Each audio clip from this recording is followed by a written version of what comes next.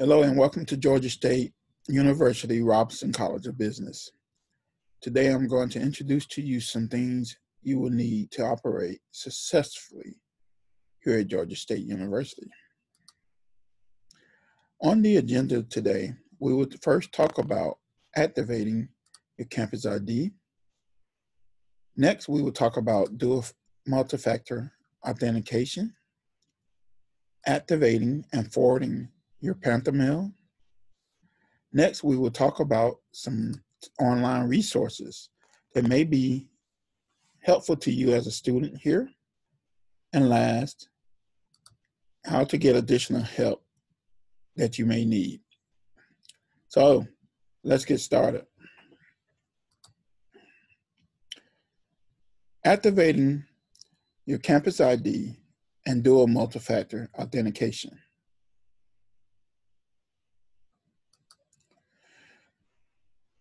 The first thing you will want to do, if you have not already done so, is activate your campus ID. You should have already received this information before now. A campus ID is usually comprised of the first initial of your first name and your last name, along with some number at the end. To activate your campus ID, you want to first make sure that you are connected to the internet. Then open a web browser such as Edge, Firefox, or Chrome. Next, you want to type in the address bar of your browser, campusid.gsu.edu, and then hit the Enter key on your keyboard. You will arrive at the Campus ID Password Manager. The next step is to click on Activate New Campus ID.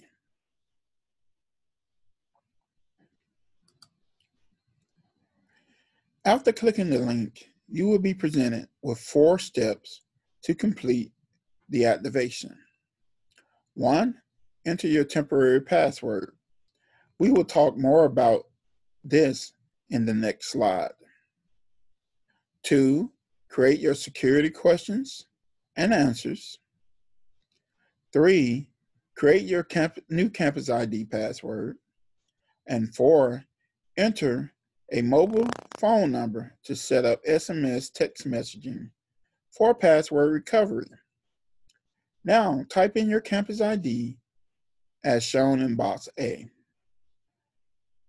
Then click Sign In as shown in box B.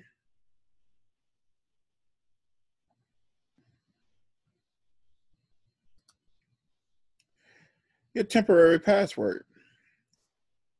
So next you will be presented to type in your temporary password. Let's talk about your temporary password. When your campus ID was created, a formula was used to determine what your temporary password would become. Your temporary password is the capitalized first letter of your first name, the lowercase first letter of your last name, then your Panther number. Let's look at the example here. Our fictitious student, Adam Smith, temporary password becomes as follows. His capitalized first letter of his first name, which is capital A, the lowercase first letter of his last name, which is lowercase s, then his Panther number, which is 12349875012334. To find your Panther number, look on your Panther ID card behind Panther hashtag.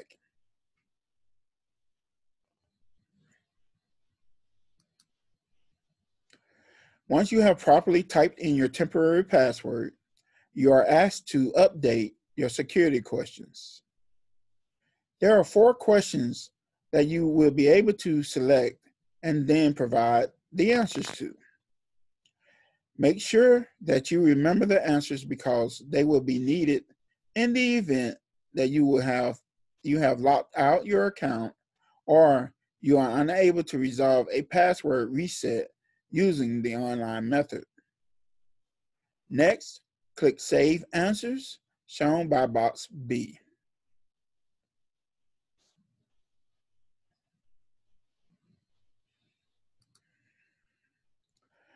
Now you are presented with the Change Password screen in the activation process. Passwords must meet the following requirements: must be a minimum of 10 characters and a maximum of 32 characters. Must start with a letter. Cannot be any previously used passwords. Must contain one lowercase letter, one uppercase letter, at least one number, and no special characters. Once you have created a password that you are comfortable with remembering, type it in both the new password and the confirm password boxes and click Change Password. Here's a quick note. Your password expires every 120 days. You will receive a password reset notification by email 14 days before expiration.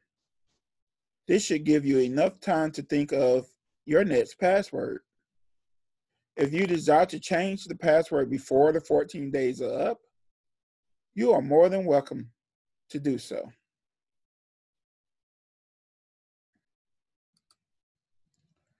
The final part of the CampusID activation process is to update your SMS settings.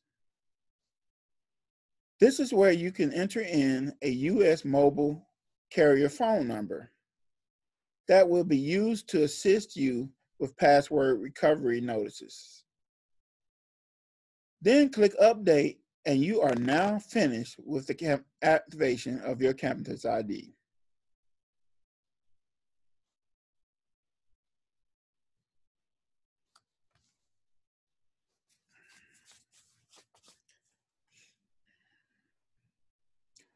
Duo Multifactor Authentication is a security measure that GSU has implemented university-wide.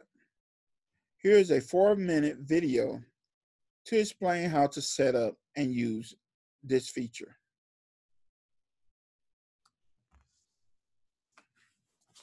This video shows you how to activate your Duo account and also how you will log in once Duo has been activated. How to set up Duo. First, go to this URL, technology.gsu.edu/duo. Next, click the red button. Now, click the Get Started button to begin setting up Duo. For this example, we'll demonstrate how to set up a mobile phone. Choose Mobile Phone and click Continue. Choose the type of phone, then click Continue. For this example, we chose Android. The process is very similar on other devices, and we have detailed instructions on the web for your phone or device. The next few steps will require your phone. We'll come back to this screen in a moment. Now, we will install the Duo mobile app on your phone. Find the app in the Google Play Store on your phone. For iOS devices, you would go to the Apple App Store instead. Tap Install. Wait for the app to download and install. When it is ready, the screen will show a button you can tap to open the app. Tap Open. The Duo mobile app opens on your phone.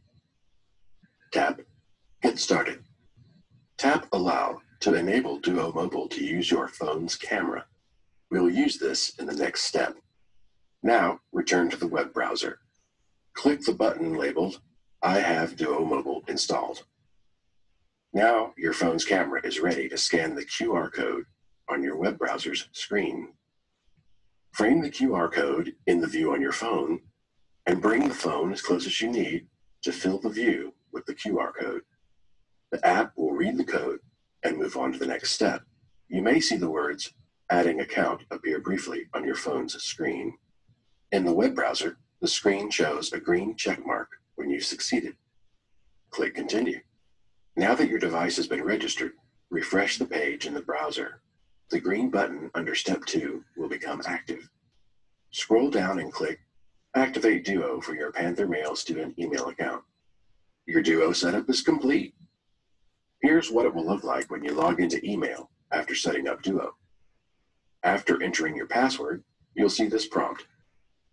Where it says Remember Me, check the box. Choose a method. For this example, we chose Send Me a Push. Duo sends a message to your mobile phone with 2 buttons to choose from, Approve and Deny. Tap Approve to complete logging in. If you like, you may choose to receive phone calls instead of push messages by default. If you need help with this, or if you'd like to know more about Duo and the options available to you, more help and information is available online at technology.gsu.edu/Duo.